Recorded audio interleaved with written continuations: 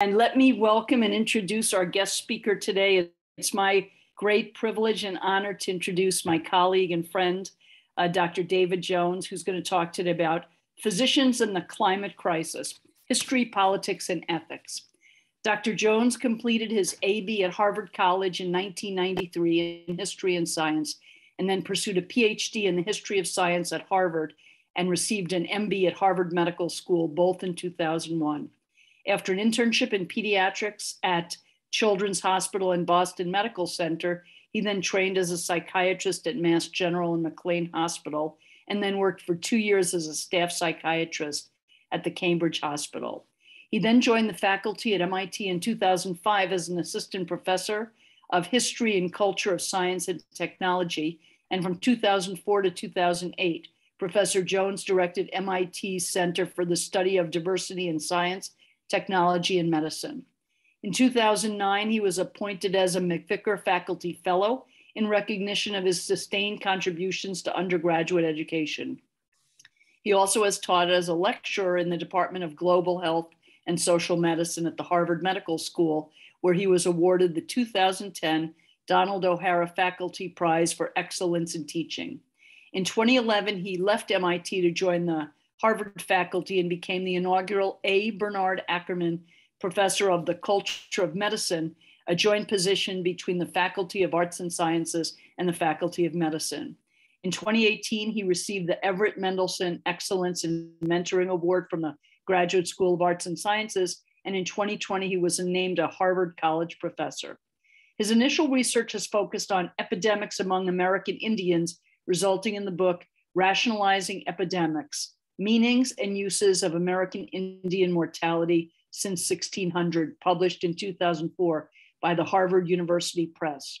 His next project, Broken Hearts: The Tangled History of Cardiac Care, published in 2013 by Johns Hopkins University, examined the history of decision-making in cardiac therapeutics. He is published widely in the New England Journal of Medicine, American Journal of Public Health, Bulletin of the History of Medicine, and Journal of the History of Medicine and Allied Sciences, and among other venues. And topics have included human subjects research, Cold War medicine, HIV, planetary health, race, and the COVID-19 pandemic. His research has been supported by the Robert Wood Johnson Foundation, National Institutes of Health, and National Endowment for the Humanities. His teaching at Harvard explores the history of medicine, medical ethics, and social medicine. His 3 books in print are Rationalizing Epidemics, What's the Use of Race, Modern Governance and Biology of Difference, and Broken Hearts. For those of you who are interested, David wrote some absolutely terrific pieces in the New England Journal in the past 2 years about the COVID pandemic and how history is relevant, and I'll see if we can get those in the chat. But when I asked him, what would you like to speak about? This was the topic he offered. And since we have had nothing on this in the entire lecture series, it's my great pleasure and thrill to have David here. And hopefully sometime we'll be able to see you in person. Excellent. Well, thank you so much for this invitation to speak. I'll be talking about an issue that I've just started to work on, both for my own teaching and research. So I look forward to hearing your reactions, thoughts, and advice. Over the past months, physicians concerned about the climate crisis have been on an emotional roller coaster. Last fall, during the COP26 climate conference, physicians received unprecedented attention as activists communicated the ways in which climate change would be a threat, would be a public health crisis. But since that time, there has been one report after another suggesting that humans will fail to act in time to avert a catastrophe. Have physicians somehow failed to inform the public and energize political action about what might become the greatest health threat of the 21st century? This raises a more general question for medical ethics. When physicians become aware of a significant threat to health, what obligations do they carry, either as individuals or as members of a profession, to advocate for social and political change that could improve health? Now, this question about the ethics of professional obligation is one that has come up repeatedly for me over the past 15 years. In 2005, Harvard Medical School revised its curriculum and implemented a required 2-month social science course. I have led the social medicine portion of this curriculum. The basic idea of social medicine is that healthcare will be more effective and more likely to achieve health equity if physicians attend to the social, economic, and political contexts in which patients live, fall sick, and seek medical care. Or, as the New York Times wrote in its recent obituary for Jack Geiger, doctors should use their expertise and moral authority not just to treat illness, but also to change the conditions that made people sick in the first place. When we teach social medicine at Harvard, we often ask the students to read this article, which lays out the different opportunities for social action by physicians and asks them to think about what they see as their professional obligations and professional aspirations. It is clear from their responses that there's a wide range of feelings among medical students about this notion of professional obligation. When Paul Farmer used to lecture, he would call on students to make a preferential option for the poor. Some students would cheer. Others would protest, arguing that a required course at a medical school should not push Marxist liberation theology.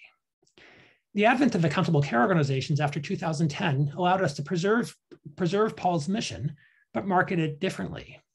We explained to students that if you're going to be held accountable for the outcomes your patients achieve, you need to focus your attention on the patients who are at risk for the worst outcomes, and that's usually the poor.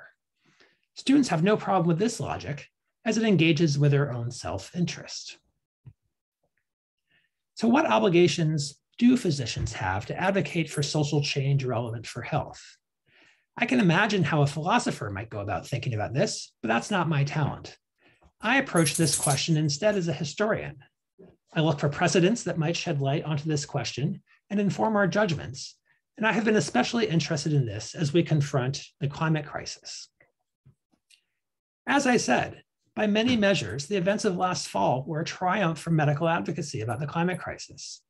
In a show of force, the editors of the world's leading medical journals came together to publish a powerful statement about the climate crisis. Health concerns featured prominently at the summit and in media coverage of the summit. Many of the physician advocates returned home afterwards and were energized about the prospects for meaningful action to improve the climate. But now, 6 months later, it's hard to remain optimistic. In fact, we seem to be backsliding. Carbon dioxide and methane are now both at record levels. The war in Ukraine has left the United States racing to export more liquefied natural gas to Europe, even though this is a leakier mode of transportation than the Russian pipelines. Sarah Palin and her call to drill, baby, drill are running for office again. As a society, we clearly need to do more. And so my question for today is, do physicians need to do more as well? In the time I have this afternoon, I will briefly describe a few precedents in which medical advocacy contributed to concerted social and political action. These demonstrate what is possible. I will then trace the history of physician advocacy about the climate crisis with an eye on the ethical arguments embedded in this effort. I hope these comments provide a basis for constructive thought about my core question. Physicians have been advocating about the climate crisis now for 30 years. Their efforts have not achieved the desired success. Do we have an obligation to do more or to do something different? And if so, what?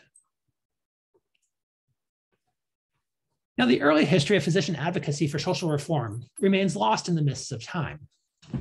Many historians of social medicine trace the field back to the mid-19th century and the work of Rudolf Virchow. Some go back to Johann Peter Frank and his idea of the medical police. I'm now advising a PhD advisee who is an early modernist, whose work will push this back further into the 18th century and possibly even into 17th century Italy. And I suspect that earlier examples could be found, whether in Europe, the Muslim world, or in China. The trail becomes easier to follow after the 1840s. Social reformers, notably Karl Marx and Friedrich Engels, used the poor health of workers to motivate their own political arguments. Public health reformers like Edwin Chadwick rallied city administrators to implement reforms to improve urban sanitation. They tackled water, sewers, and other health threats. Diseases that had once been common, especially tuberculosis and cholera, could be controlled. Well, what was the secret of the success of these late 19th century reformers? In part, it was the obviousness of the problem. 19th century cities were nightmarish places. Urban denizens were disgusted by the conditions in which they lived and the multi-sensory assault that they faced. In the aftermath of the Civil War, US reformers capitalized on new faith in the power of urban and national governance.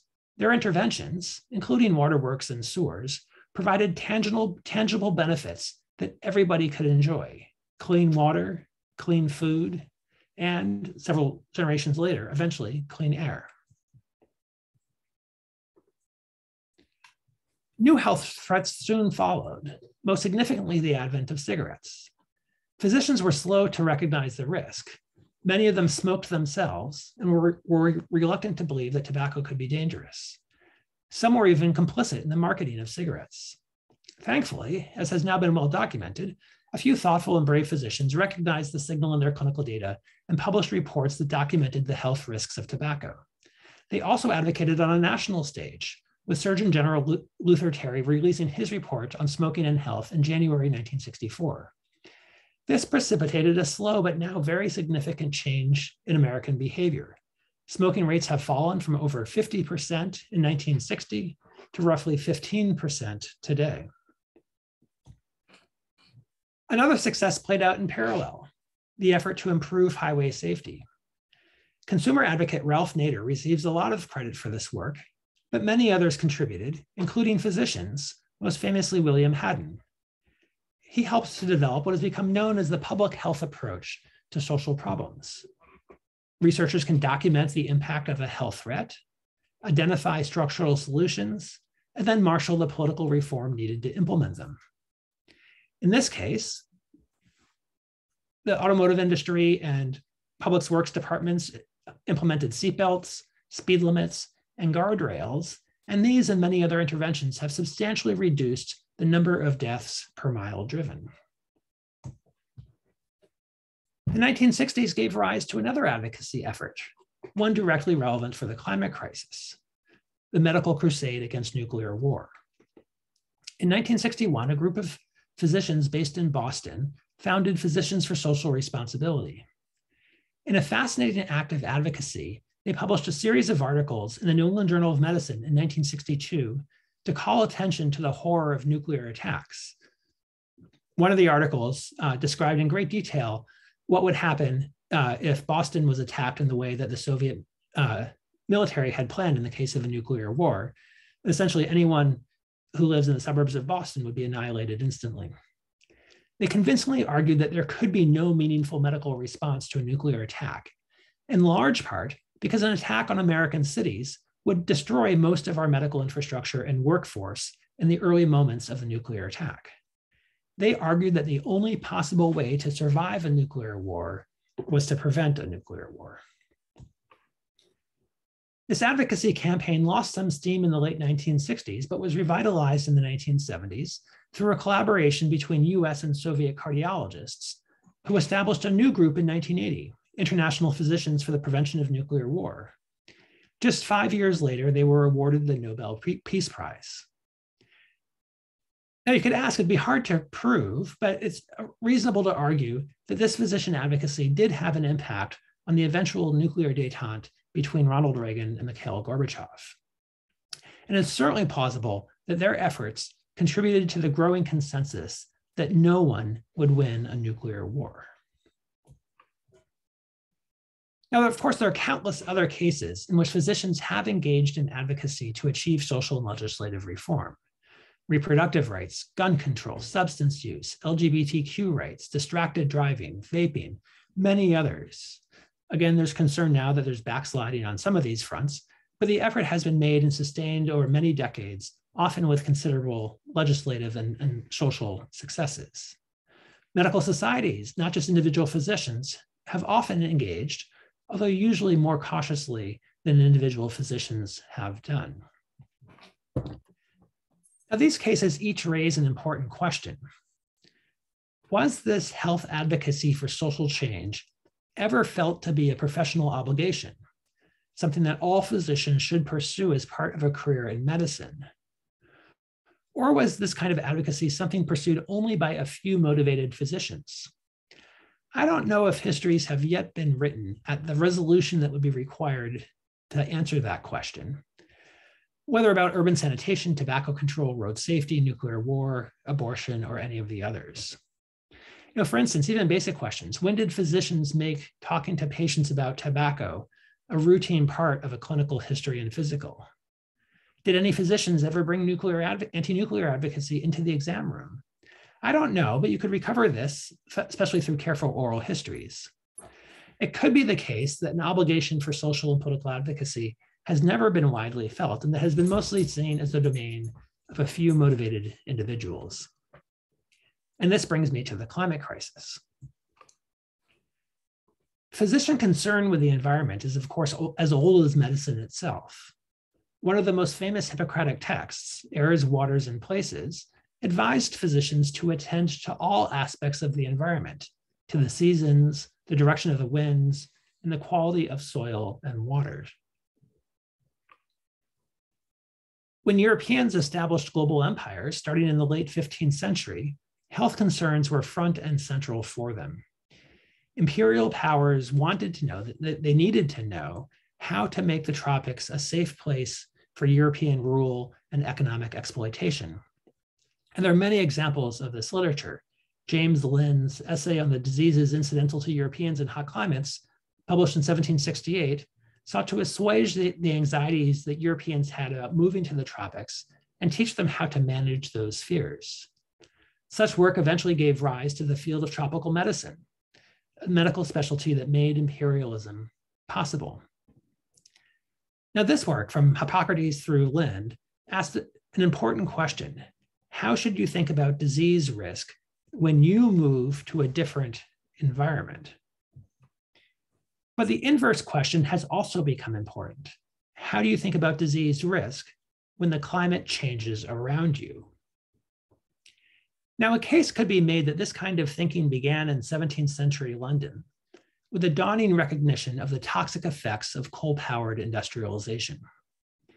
It certainly became a substantial concern during the dramatic changes in urban life triggered by the Industrial Revolution in 19th century European and North American cities. Now, I don't think anyone has yet written a full history of physician involvement in the debates about air pollution. There certainly were many physicians who sounded the alarm about the consequences of burning coal and the smoke and sulfur dioxide that was produced. But there were also many physicians who took the side of industry.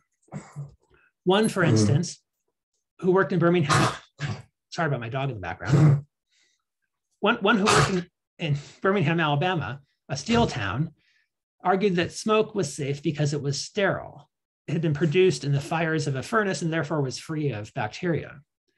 Now, in the world of early 20th century public health, which was fully in the thrall of bacteriology, there was a certain logic to thinking that smoke must be safe because it was sterile. It's clearly not how we would think about the problem today.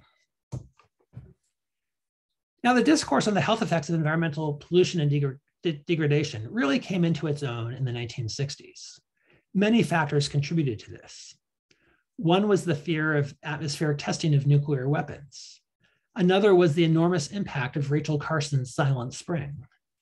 And another was the occurrence of dramatic and lethal smoke emergencies, most famously the Great Fog of London in December 1952 that killed thousands of people. Physicians and epidemiologists expanded their studies of the health effects of air pollution, first in England and then in the United States.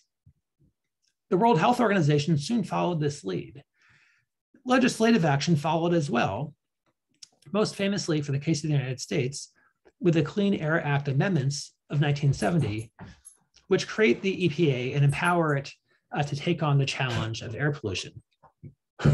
Some of those precedents are now being challenged in the Supreme Court, and it remains to see what will happen with the Clean Air Act. And you could also make the case, as it has been recently done by historians, that the Clean Air Act amendments were passed not primarily to improve the atmosphere, but as part of Nixon's political strategy Hubert Humphrey had claimed the environment as his own campaign issue. And so Nixon decided he had to do something aggressive on the climate to outfrank Humphrey and ensure his reelection in 1972. Now, the first UN conference on the human environment, held in June 1972, focused attention on the threat of environmental pollution. Physicians start to write explicitly about the health risks.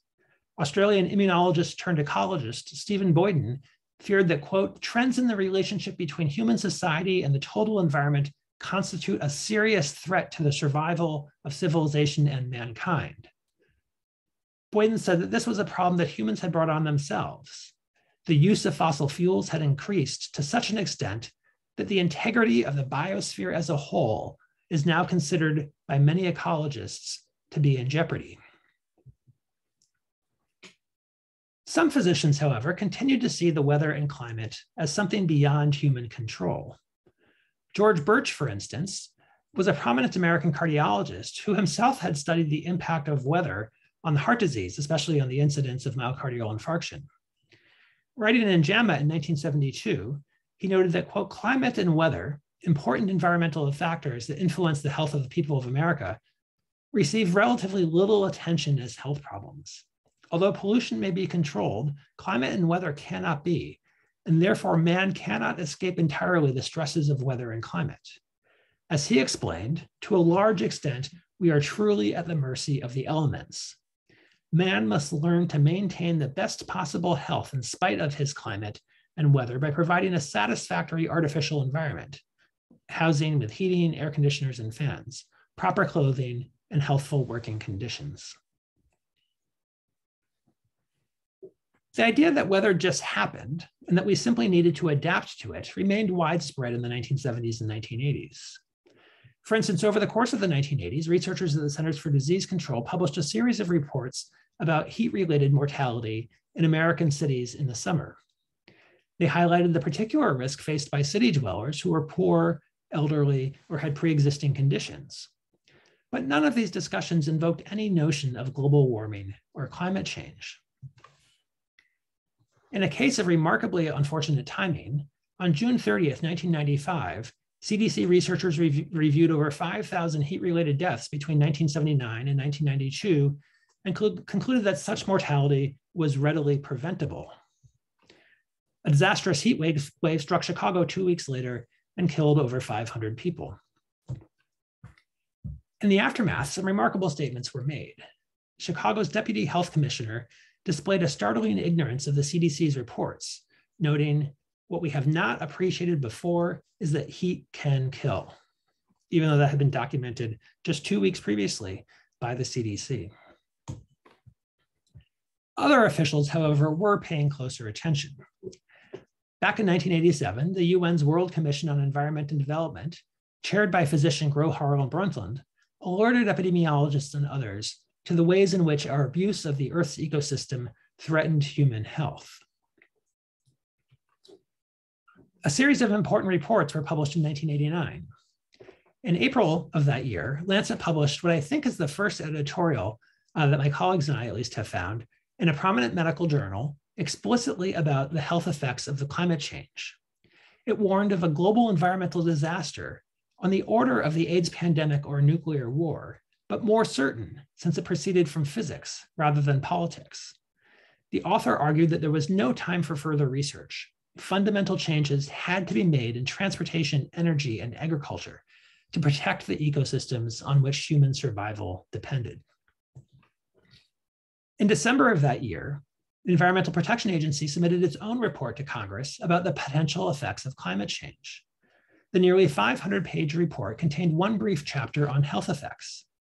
The author of this chapter, Janice Longstreth, later described how she had found a voluminous literature on climate and health going back as far as the time of Hippocrates.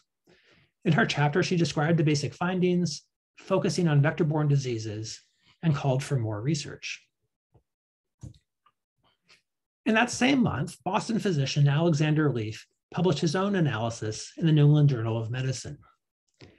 He noted that while the subject of climatic and environmental changes that result from human activity has been much in the news recently, the impact of environmental change on health and the survival of humans has received relatively little direct attention. Now, Leaf himself had been active in both Physicians for Social Responsibility and International Physicians for the Prevention of Nuclear War. And in 1986, he had updated IPPNW's 1962 analyses of the medical consequences of a nuclear war. He highlighted new research on the estimated casualties of a nuclear attack, the short and long-term effects of radiation, and the new problem of post-blast immune dysfunction. A full third of his article examined what looked to be the most deadly consequence of any nuclear war, global starvation from the disrupted agriculture that would follow a nuclear attack. He became interested in the climate crisis around that time and saw direct parallels between nuclear and climate advocacy. Like the authors of the 1962 articles about the consequences of nuclear war, he believed that if physicians could educate the public and political leaders, that political reform would follow. As he wrote in a 1996 memoir, if people understood the health threats of environmental degradation, they would personalize the consequences of these threats to their own health and survival and demand appropriate controls through government regulations. In pursuit of this mission to educate with the expectation that political change would follow, he described a series of health consequences of the climate crisis: increased mortality related to heat, air pollution, ultraviolet radiation, infectious diseases, and again, especially the disrupted agriculture and the resultant global starvation. He wrote that the overall consequences of the climate crisis would be disastrous. In the early 1990s, in the lead up to the Earth Summit in Rio, reports about climate change appeared frequently.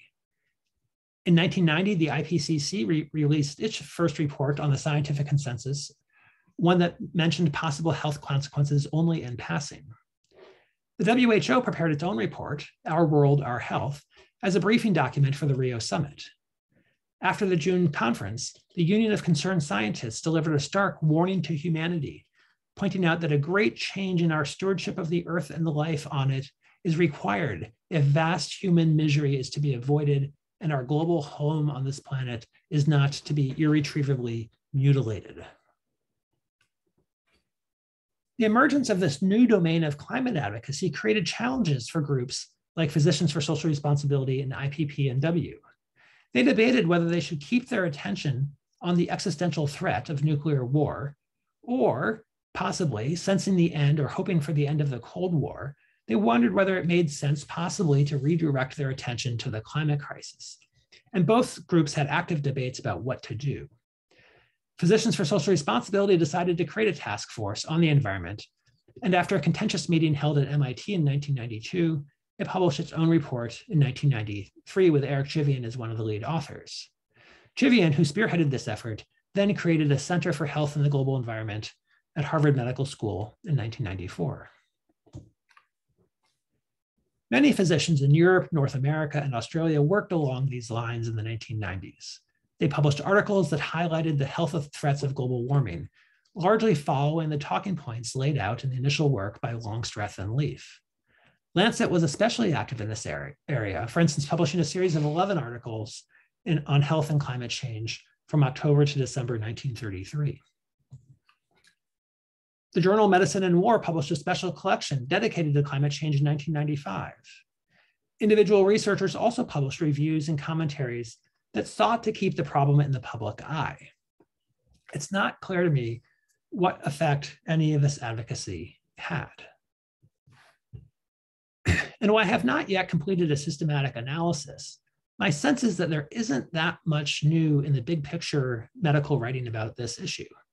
Details have been filled in with research over the past 30 years, and the causal claims that physicians have made become more convincing. But the basic arguments generally cover the same basic ground. Climate crisis and increased temperature will disrupt the food supply, change the distribution of vector-borne diseases, create climate refugees, and others. Ozone depletion received a lot of attention early on in the late 1980s, early 1990s, but that has dissipated in light of successful controls of chlorofluorocarbons. Acid rain also received attention in these reports in the 1980s and 1990s, but again, that issue has faded from view. I think those are the two success stories in an otherwise grim history of the continuing concern about the health effects of the climate crisis. The effort received an infusion of energy over the past decade. In 2014, with funding from the Rockefeller Foundation and then the Wellcome Trust, Lancet editor Richard Horton convened a commission on planetary health. This led to a new round of publications in both Lancet and The Economist, and a new journal dedicated to the problem, Lancet Planetary Health. Another group of advocates channeled some of this energy to establish the Planetary Health Alliance, which is now hosted at the Harvard School of Public Health. This is in large part a platform for education. It hosts workshops, publishes research reports, and advocates for actionable steps that can be taken by individuals and their societies. And it looks like University of Chicago has a similar center, the Energy Policy Institute, which collaborates with researchers at Berkeley and Rutgers to produce the Climate Action Lab. And the Climate Action Lab is engaged in research and education about the societal as well as the health costs of the climate crisis. Climate advocacy has also been shaped by the renewed efforts to work for race justice that have come in the aftermath of the murder of George Floyd. This has led to increasing discussions of the problem of environmental racism in the climate crisis. As with so many things in American society, the burden of disease and risk that will follow climate change will not be distributed equitably. This was demonstrated powerfully by Hurricane Katrina, in which the French Quarter and the wealthy white neighborhoods were largely spared, while the majority Black lower Ninth Ward was flooded and devastated.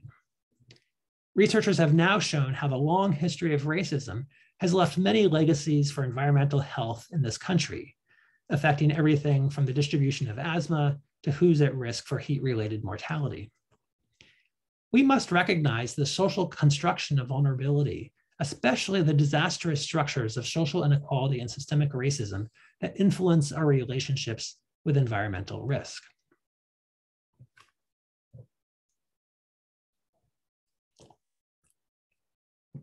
And all of these advocates have now produced many resources for physicians who might want to engage with the climate crisis. The Lancet Countdown on Health and Climate Change prepared this policy briefing for the United States. It encourages healthcare systems to adapt, to become more resilient in the face of climate change. It calls on doctors to advocate for policies that will mitigate the effects of climate change, especially on the most vulnerable people.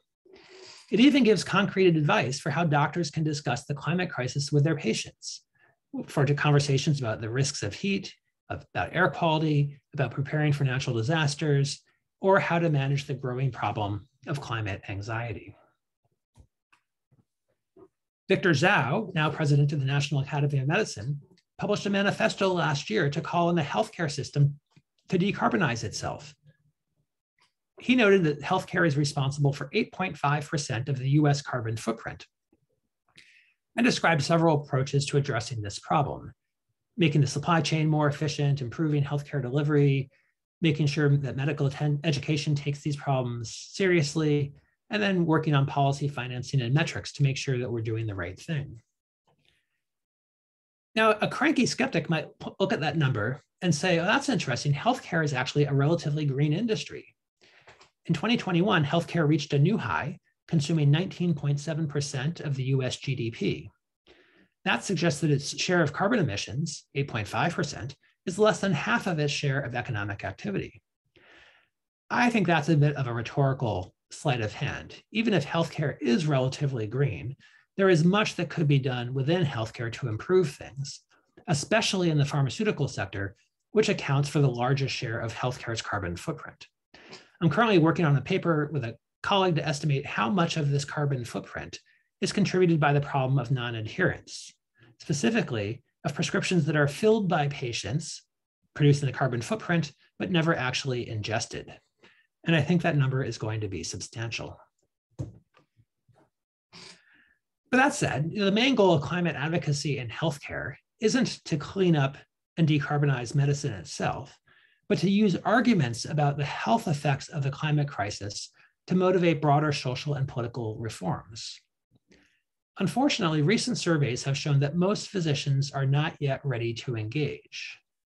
This survey of several thousand international physicians found that while between 86 to 90% of survey respondents believe that physicians have a responsibility to alert both the public and political leaders about the health effects of the climate crisis, only 37% of them said that they were actually willing to do so, and that they would need further information before being willing to engage. And over half of physicians simply said that they simply did not have time in their work to engage with.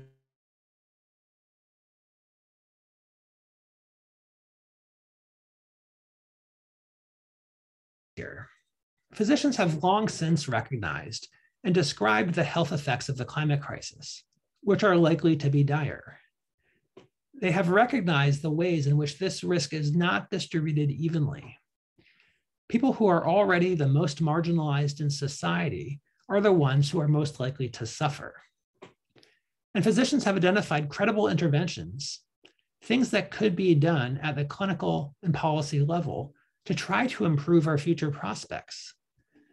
But advocates, myself included, I'm guilty as charged, mostly seem to be focused on continuing to do the kinds of things that we have done for a generation, educating the public and our leaders, publishing articles describing the health effects of climate change, and then hoping that decisive action will be taken. Of course, as is often said, one definition of insanity is doing the same thing again and again and expecting a different result, but I'm afraid that's what we seem to be doing in this case. The historical record has repeatedly made clear that while it is always important to collect more data and better evidence, evidence itself will never be enough to bring about social change. New evidence might help us refine the arguments and propose new interventions, but the case for climate action is already quite strong. In fact, after one of the IPCC reports last winter, several scientists even called for a moratorium on further climate research, since it's not clear what, if any, difference more evidence would make. Since we haven't acted on the abundant evidence that we have right now, why should we think that we will act when we accumulate a little bit more evidence? Now, I don't know if they meant this seriously, or if this was just, again, a rhetorical gambit to bring attention to this problem. But I think there is something to be said for their basic position. Given how much we know, is it likely that knowing a bit more will make a difference? Well, what more could be done? And this is where I come up short. Physicians could engage in more legislative advocacy, but given the current political gridlock in Congress and the opposition of certain Democratic senators to any action on climate change, it seems that legislative advocacy at this moment in the United States might be an exercise in futility. The war in Ukraine, of course, makes a bad situation worse. Some of you might have seen that Biden yesterday announced a plan to allow summer sales of ethanol, knowing full well that doing so will worsen problems with air pollution and smog in the summer months, which is why summer sales of ethanol have long been banned. Physicians could also target local communities to build grassroots interest in the climate crisis, and many are already doing that. But will enough physicians see this as their professional obligation and mobilize to make a difference? And will local communities prioritize health effects amid many other competing interests? Again, it's hard to be optimistic. Everyone's preoccupation these days has been to decrease the price of gasoline, even though increasing the price of gasoline is probably an excellent policy intervention if you cared seriously about the climate crisis. In England, some physicians have mobilized as part of the Extinction Rebellion, which began staging protests and civil disobedience in London in 2018. In September 2019, for instance, some doctors and nurses blocked the entrance to the United Kingdom's Department for Business, Energy, and Industrial Strategy. Some glued themselves to the door to prevent people from coming and going. Others staged a die-in. Several of these physicians were arrested for their civil disobedience. This prompted Richard Horton, still the editor of The Lancet, to come to their defense. He posted a strongly worded video manifesto in which he argued forcefully that physicians had an obligation to do more. As he said, doctors and all health professionals have a responsibility and obligation to engage in all kinds of nonviolent social protest to address the climate emergency. That is the duty of a doctor. Well, physicians, or really all humans, need to do something more, something new. You don't need a crystal ball to foresee a future of enormous regret. I think it's a reasonable prediction that in 10 years, 30 years, 50 years, that physicians, researchers, and the public will look back at 2022 and wish that we had all done more then to prevent the future that these people will be living in 2030, 2050, or 2070. And if you can reasonably foresee that future regret, wouldn't any moral person want to act now to change that course, to prevent a future that we will all regret? I think so, but I just don't know what exactly we could do to change that course. I remain stuck in my own silo, conducting historical research that seeks to understand why societies haven't done more to respond to threats like air pollution over the past century or to the climate crisis today.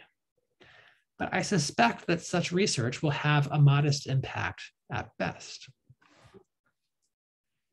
In 2019, several other historians and I published this piece in which we argued that inasmuch as history ever teaches a straightforward lesson, the message of this particular history may be that more evidence alone will not compel action, given how non-rational our current policy sphere seems to be. The imperative for climate action requires physicians to mobilize politically, as they have done with many cases in the past, and become fierce advocates for major social and economic change. A truly ethical relationship with the planet that we inhabit so precariously and with the generations that will follow us demands nothing less than major social and economic change. I just don't yet know what more we could do to make that happen, and I look forward to hearing your thoughts and perspectives. So thank you very much for your attention. I'm looking forward to the conversation.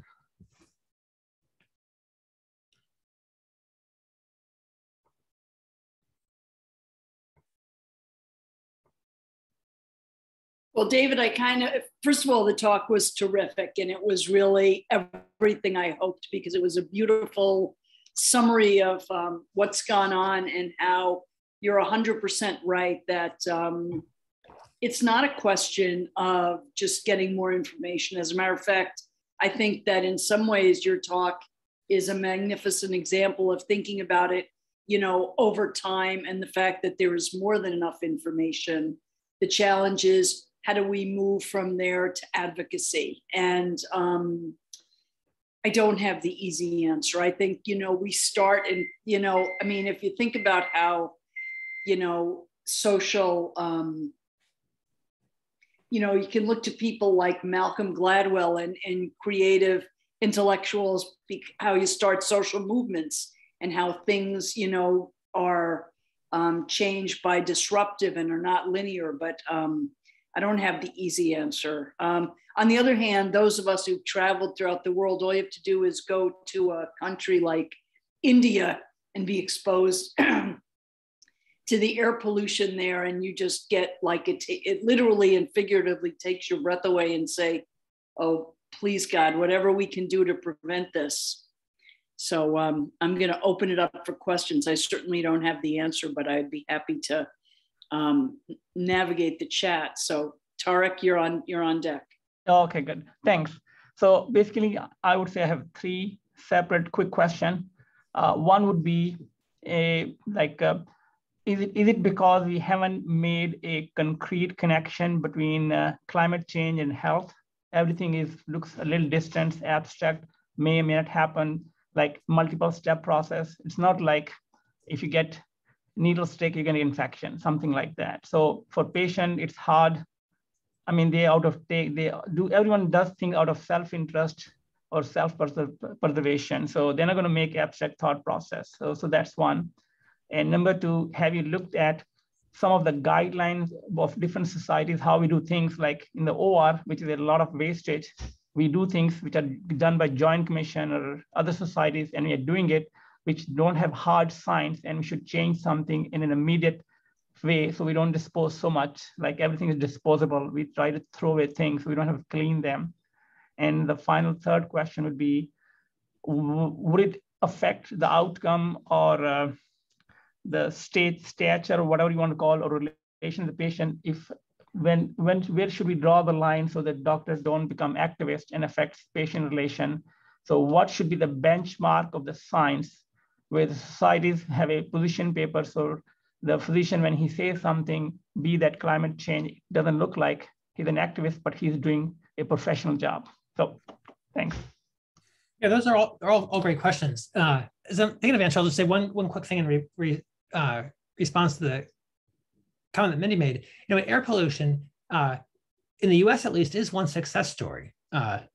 Many cities, you know, Chicago because of railroads, Pittsburgh and St. Louis because of steel, had air in the not too distant past, 1930s, 1940s, that was as bad as the worst of the air is now in India. And the US did make concerted action to change that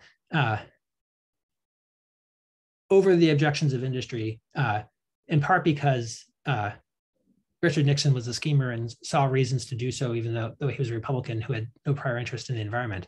And so sometimes it's unexpected events, again, a non-rational policy sphere that does lead to decisive action. As for Tariq's questions, the first one is it the health effects of climate crisis feel too remote? Historically, I think that is certainly true. And you know, the contrast, you know, why was there public support for investments in infrastructure and waterworks in the late 19th century? That was because the effects of that were not seen at all as remote. Drink contaminated water, get explosive diarrhea from cholera, you could be dead 24 hours later. And so there was a very immediate cause and effect of both the insult and also the intervention.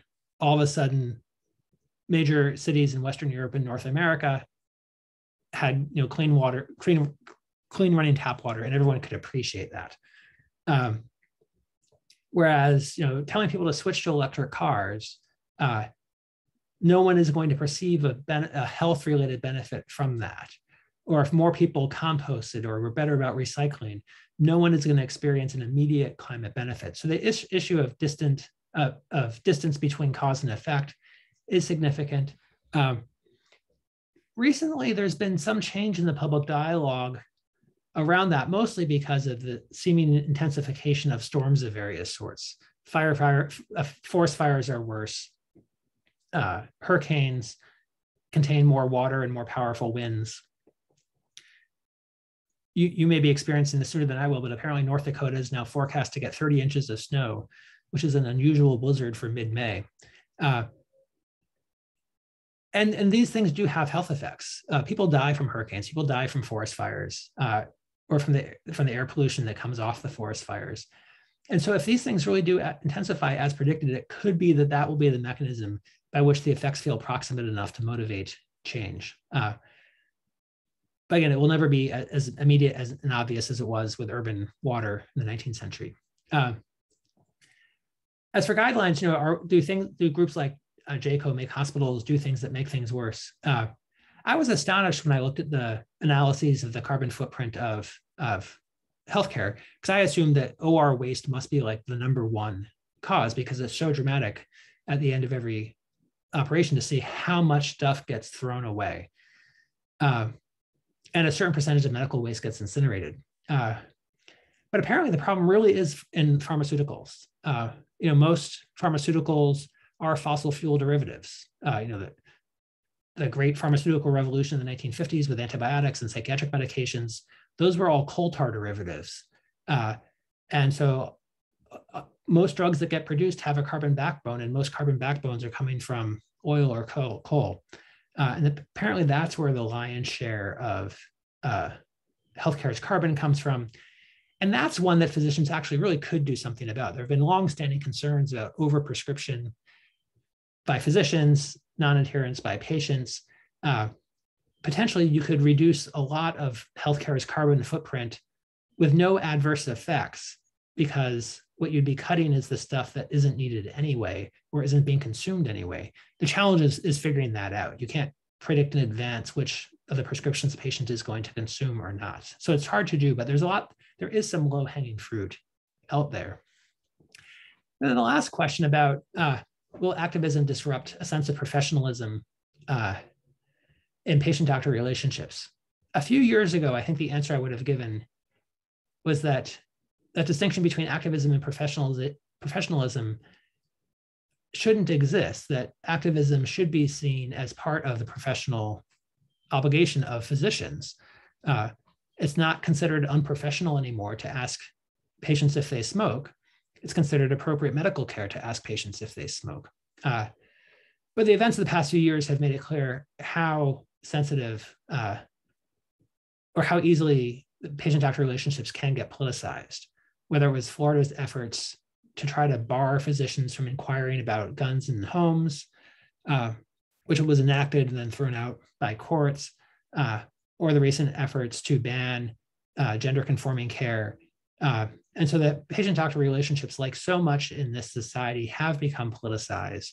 And so I think in 2022, I would have to agree with Tariq that that is a concern. If physicians did start to tell their patients to stop driving gas guzzlers, that would be seen by a lot of patients in the United States as inappropriate and unprofessional activism.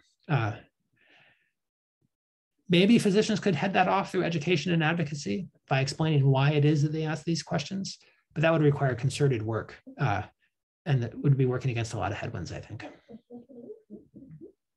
Thank you. John, I'll let you take the floor. Unmute yourself. I really liked your report. The only problem that I see is Fox News isn't included, or any of the major producers of fossil fuels, Exxon, et cetera. So my question is possibly seen as kind of naive and silly, but why not start thinking in terms of meetings, monthly meetings in Chicago at AMA headquarters, where a panel, a quote unquote expert panel of doctors and climate people meet with Fox News 1 month, Exxon and Shell another month. In other words, based on the people that I am in contact with, and of course, all of that's limited because of COVID, it's astonishing how many Americans have so little trust in scientists of any kind, including doctors. And the doctor problem has been compounded by the reluctance to be vaccinated. So all the academic stuff is great and obviously needs to be done, but is it possible that what we're missing is we don't have the equivalent of Rush Limbaugh daily meeting with, exposing Americans to the kind of experts who could help change the tenor of the whole conversation in America? In some way, I agree completely. And I think that's the source of a lot of pessimism that people feel now about this. In some way, what you're describing is outreach to two different groups that I would have to be handled distinctly. So one is there a way you could engage with the various fossil fuel interests, whether it's ExxonMobil, Koch Industries, coal mines, and would it be possible to educate them and get them on board with a vision in which they decided to decarbonize themselves? The challenge there is that you're asking companies to act massively against their financial self-interest. and there are some people who have called for a policy in which all carbon that's currently in the ground stays in the ground, and we should stop using coal and petroleum. There are obviously pragmatic obstacles to that. No one has figured out how to make a 747 fly with solar power yet. But people are working on those questions. But what that would require is asking people to leave vast assets undeveloped. The total value of the world's fossil fuel reserves is enormous, and be very hard for the people who own those reserves just to leave them there. There are various low-grade things going on. I've known some people who have been involved with a form of quiet activism in which when the coal economy was suffering a few years ago, you could actually purchase coal land or coal rights quite affordably. And so people worked with Nature Conservancy and others and started basically secretly raising money and secretly buying up coal land on the cheap. And then they would buy the land and then flip it into a conservation easement so it could never be developed. And so apparently some share of coal reserves in Virginia have now been bought up and covered by conservation easements. I think that's a sort of small change in the global fossil fuel, but things like that could be done. But that requires convincing people to leave a lot of money in the ground. You could not be able to convince them to do that if they didn't see petroleum simply as an asset, but as an asset that was going to cause horrendous health consequences and everything else down the road. And if you could put a carbon tax on some of these resources, it would change how the companies value their assets, and that would be useful. But for a variety of different reasons, carbon taxes are unpopular in the US. Could you do anything about entities like Fox News? And part of the problem is free speech, and Fox News can say whatever Rupert Murdoch wants Fox News to say. And there's not much that could be done. Will his children pursue a different political course than he has? I don't know. That remains to be seen. Presumably, people like Tucker Carlson say what they do because they believe that there is a market for it and it energizes their viewers. Could you educate their viewers in such a way that they no longer wanted to hear anti-climate crisis diatribes from Fox News? That would force Fox News to change its tune.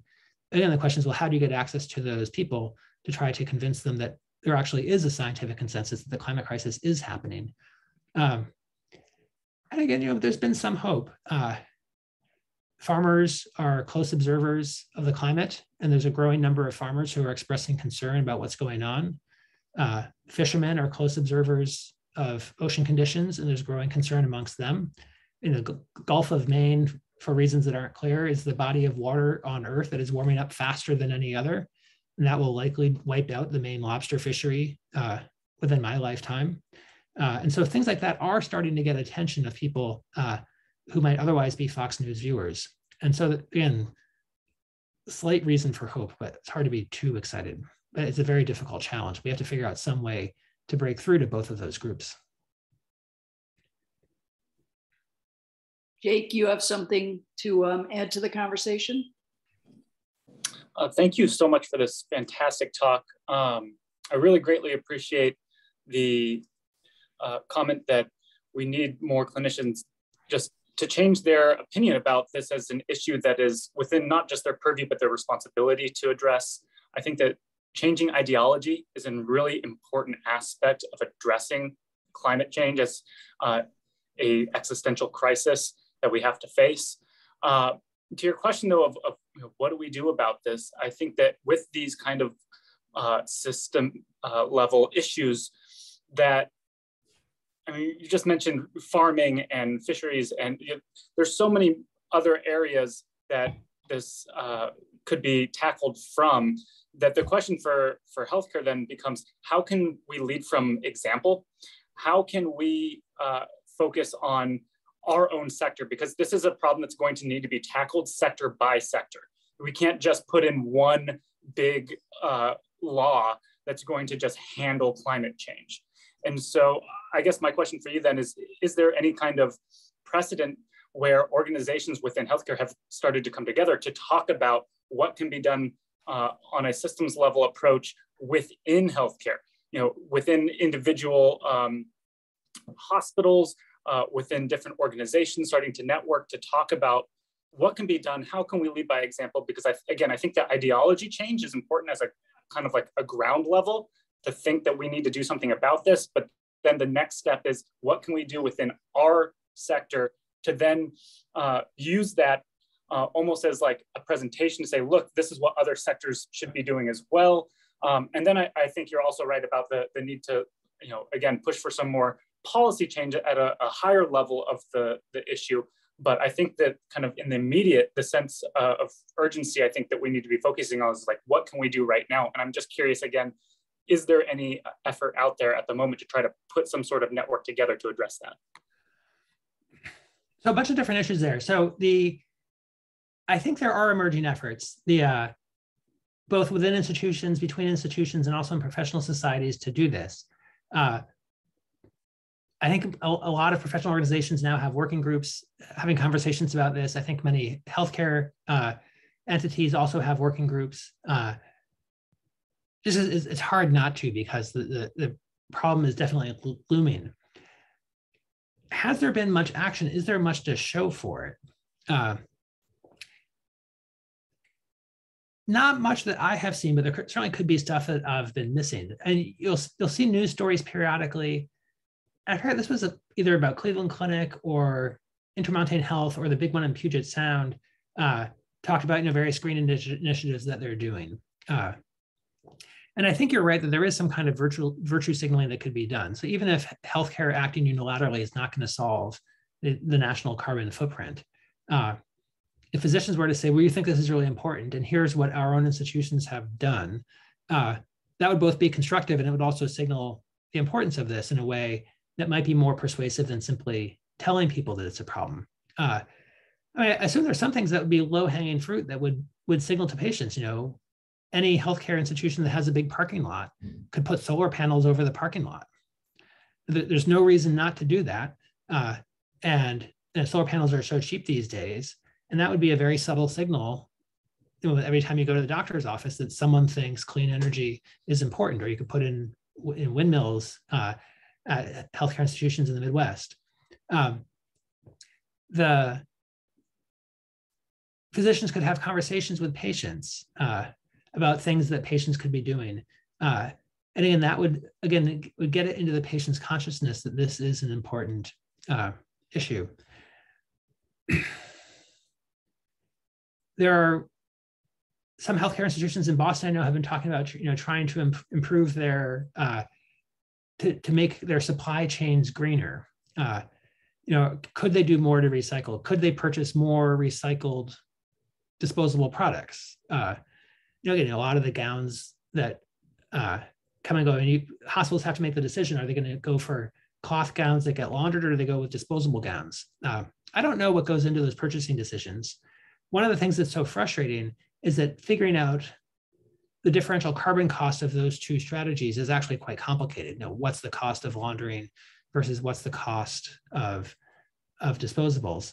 And so we know economists and supply chain people need to provide better information that can then inform better decisions by hospitals. But I think if hospitals were ever to make a policy change and they'd say, we wanted to make this change and here's why, and they announce that, again, it would be good press that would help, again, convey this idea that healthcare is taking this issue seriously, and other groups should as well. I do expect we'll see more and more of that over the coming years. You're on deck, Dr. Bob. I was going to say, just briefly, in terms of what the AMA could do, the public reach of the AMA's voice comes and goes over time. Traditionally, it has not been a progressive institution. It's obviously been making a lot of efforts recently to be more progressive. Most of the public action I've seen coming out of the AMA recently has been about issues of race and racism, which is wholly appropriate. Could the AMA start to work to get more attention to the climate crisis, or through the climate crisis and environmental racism? I could certainly imagine that being done. JAMA just announced its new editor yesterday. It'll be interesting to see what direction she decides to go with that journal. Also along the lines of what medicine could do to lead by example, wouldn't it be better for the environment if professional meetings continued on Zoom like they have been? Yeah, and again, the interesting question is, like, what's the carbon footprint of the great national and international commerce of physician meetings? So yeah, and doing that, and reducing air travel by anyone, not just physicians, is again relatively low-hanging fruit. That certainly my being with you by Zoom today, while slightly less satisfying, does spare the carbon cost of a round-trip flight from Boston to Chicago, which is significant. Lots of physicians, or at least prominent physicians, like to fly business class. And the minute you start flying business class, the carbon footprint of that flight becomes enormous. What would need to be considered is what, if anything, significant would be lost by that sociality and collegiality between individuals. The notion that physicians ought to travel to meet with each other has been embedded in the profession for a long time. You start to see surgeon travel clubs in the late 19th, early 20th century, and a variety of them have existed ever after. Surgical travel used to be the easiest to justify, because this was actually a method of technique transfer. You could see how someone could operate, and it was easier to convey that in person than just by publishing a description. But again, a lot of that could now be done fully online. There's very good video technology. You could film surgical technique. It's not the same as being there. If the medical profession switched wholly to online meetings, it would certainly spare physicians massive exposure to advertising by the pharmaceutical and device industry, and that would be a good collateral benefit. There probably would be something hard to quantify that would be lost in the collegiality. And the one example that's on my mind is the case of International Physicians for the Prevention of Nuclear War.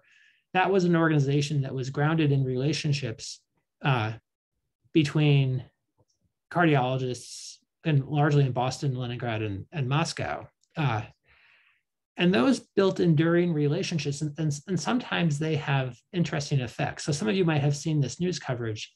Just recently, James Mueller, who's a local cardiologist here in Boston, who had been a Russian studies major in the 1960s before going to medical school. And so when Bernard Lown set up IPPNW and started to have meetings with Chazov, his counterpart in the Soviet Union, he brought Mueller along as the translator, or as an interpreter. And so Jim has been involved with this since the mid-70s, has very deep connections to senior Soviet and now Russian medical and scientific leaders. And so just last week was invited to speak at the Russian Academy of Sciences in a talk that was broadcast to some extent throughout Russia, uncensored. And so he spoke about the war in Ukraine and the threat of nuclear annihilation. I worry about what will happen to the people who invited him to give this talk. But that was a valuable moment of public advocacy. And I don't think that could have happened if he hadn't built those relationships over the decades from being in person. But of course, that talk was made possible by Zoom technology. I mean, he didn't fly to Moscow to give this talk right now. He did it virtually. And so there is an enormous amount that physicians could do. And if physicians were to signal, we've decided this is important, we're going to stop traveling to fancy resorts for our conferences, that could have a big public impact. It would save time, it would save money, it would save carbon footprint. You would lose something hard to quantify, but maybe would learn how to manage that. We'd be sacrificing something, giving something up. Yeah. And again, it's a trade-off.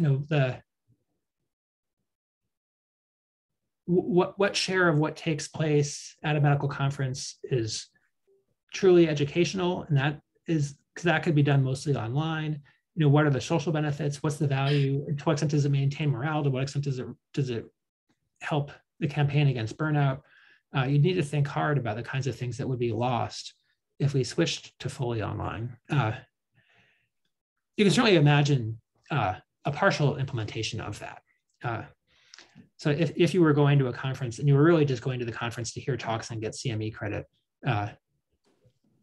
you wouldn't miss that much by doing that online if it was well done online.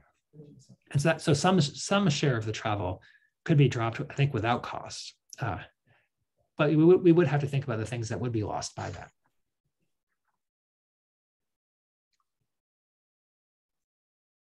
Well, that was absolutely terrific, David. And I think we should give you at least a little bit of downtime before you have the next session, just also for all of us to process. But I think if anything, this COVID era has shown that we are living in a period of tremendous change. Okay, the last 2 years have brought about a lot of change.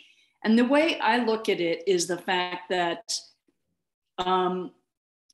what did they say in crisis opportunity, right? So the way change really happens is it often isn't linear, it's disruptive, right? All of a sudden, people can't go into the office, and all of a sudden, video technology and telephone technology, which has been around for a long time, becomes a viable alternative. So I would argue that we should be using this time to be innovative, creative, and thoughtful. So one of the other things just on a personal level is it used to be if you had a conference like this, it was one and done, right?